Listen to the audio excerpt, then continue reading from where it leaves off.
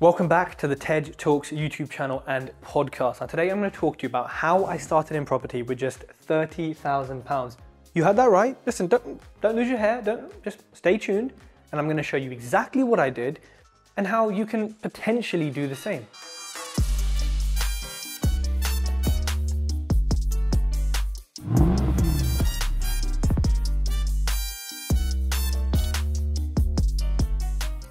So how did I start with £30,000? So I had a recruitment business, prior to this, where I saved up cash and I used that as a company loan from the recruitment business to the property business. Simple as that. Now, of course, it took me 3-4 years to get to the point where I had enough savings in that business that I could transfer it across. And it could be the same for you. People don't like to talk about, they like to say, oh yeah, I spent 50 grand and started in property, but hold on, how long did it take to actually get that money? That is important. Now, this is something that, we don't need to go into today, but just understand, forget what people are talking about online. It may take you some time to get to the kind of cash pot you need to start. Now look, you don't necessarily need a cash pot to start. You can use investor funds, you can do JVs, but it always helps when you have your own funds available, and it just makes it easier to get an investor. You also have skin in the game, and also the risk is reduced, especially for your first property that you might be doing without any prior experience or education. That's what my e-learning's for. So how did I sort of go about this? The first thing I did before spending my money, before, kind of really delving into anything, is I did as much education and networking as possible. I listened to every podcast. I started my own. I went to every single networking event that I could find all over the country. I was on Facebook messaging people, whilst also building my brand, by the way, giving people a reason to talk to me. All through this networking, I met so many people and learned so much. You don't have to have your own podcast, but it helps when you have a brand and people want to talk to you and they want to spend time with you. And you're kind of giving and taking. I had recruitment experience, I had business experience, I had social media experience that I could offer to people in return to learn. So I set aside a budget. Books, podcasts, Amazon, property books, buy everything, obviously, buy mine. And by speaking to people, I learned so much, not just about property, but also about the kind of person it takes to be successful in property. I learned the kind of person that's needed to make this into something worth doing. I kind of learned the skills I'll need and the elements of property that I have to be in charge of, to understand and to actually progress in property. I only had 30 grand. Now, quick maths here. Most places in the UK, that's kind of your whole deposit gone. And most places you can't even afford. But I was like, okay, well, that's my money gone. I need the rest of it. What did I do? I used bridging finance. Click the card above and it'll take you to a video on bridging finance. Super powerful, obviously has its risks, obviously has pros and has cons, but it's a very, very powerful tool for buying properties. And when you're doing BRR, B is buy, it might as well stand for bridge, because you need to use some cash to purchase these properties because they're usually not going to be in the best condition, which means they're unmortgageable. So I went to a broker, they messed that up. So I then went to a family member who was just about to put this money into her ISA, and I said, oh, come on, if you see my other video on investing, then it ain't going to go very far. I said, look, this has dropped out. Ideally, we need to complete soon. I was so impatient. Can you loan me the money here? I'll pay an interest rate. Here's the terms, all this stuff. And they said, yeah. This is why family members are great to work with as investors. I then took that and I purchased a property, and I purchased it for about £50,000. And we spent, stamp duty, refurb, everything in was about 12.5 grand. So we're in for 62.5. This house, by the way, at 50 grand was an absolute steal. There really wasn't that much wrong with it. The refurb was like 6.5 grand. And again, if I did it now, the refurb would be so much less. So we spent this money on it. It took a bit of time. The sourcing, messed around a lot, like most of you do, and it got revalued. Here's the magical part.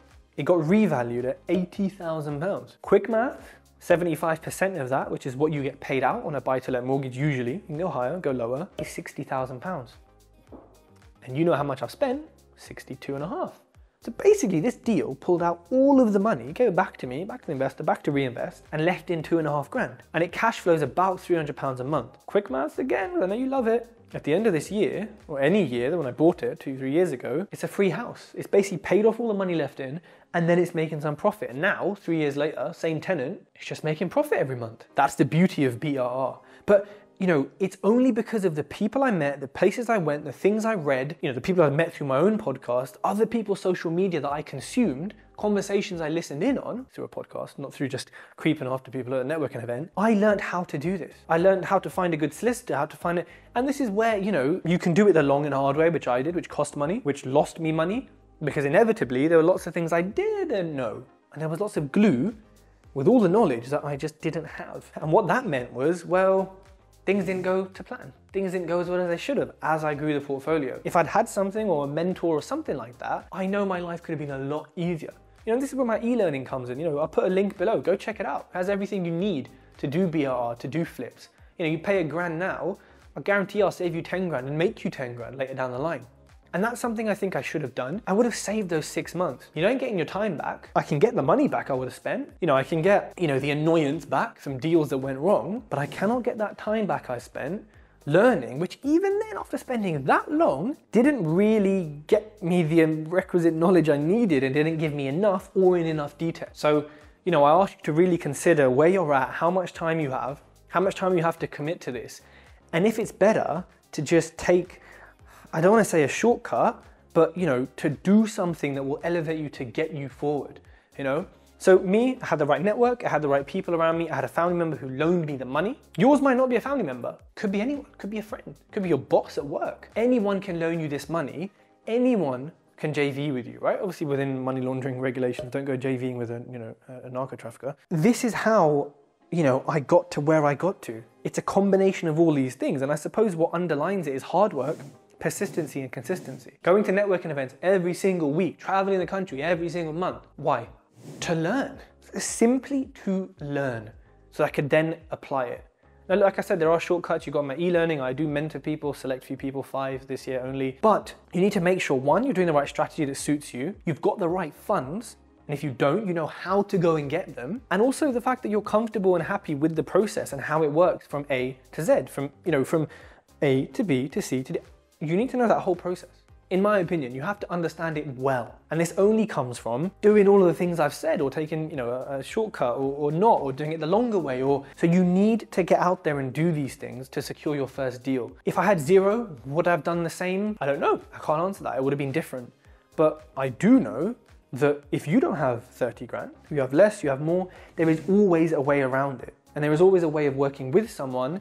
There's always a how, there's always a who. And it's your job to find that and to work that out. And that comes with having the right knowledge. So don't just jump in. Someone said to me, oh, Tej, never done a refurb before, thinking like an 8-bed HMO, offers accepted, but you don't even know if it's a deal, FYI. What if I just do it blindly? What if I just jump into the deal, do it blindly? And I was like, well, would you do heart surgery blind? But I don't think so. Would you drive a car blind? Don't. Would you walk down the street blindfolded? You wouldn't. You wouldn't choose to do that. Would you walk off a plank on a pirate ship blind? No, you wouldn't. So why the hell are you going to risk £100,000 refurb blind? One of the stupidest things I've heard. There's no such thing as a stupid question. But should I do a refurb blind with no knowledge or experience or anything, and no help, and not even reading online, like nothing? Don't do that. Don't do that. So make sure you get educated. Make sure you do what you need to do before you're comfortable, before you start getting your first deal. This is how I did it. And I'm blessed that I had a great team around me, apart from one of them, that now are the same team I work with 3 years later and X 10 many deals later. Your team is super important as well. Go to the property event /sponsors, and that is basically all of my team there. Go contact them. I've got accountants, got solicitors, got brokers. Go and speak to them. No obligation, have a chat with them. And before you leave this video, you know what you got to do. Hit subscribe, hit like, hit share, and leave a review if this is on the podcast.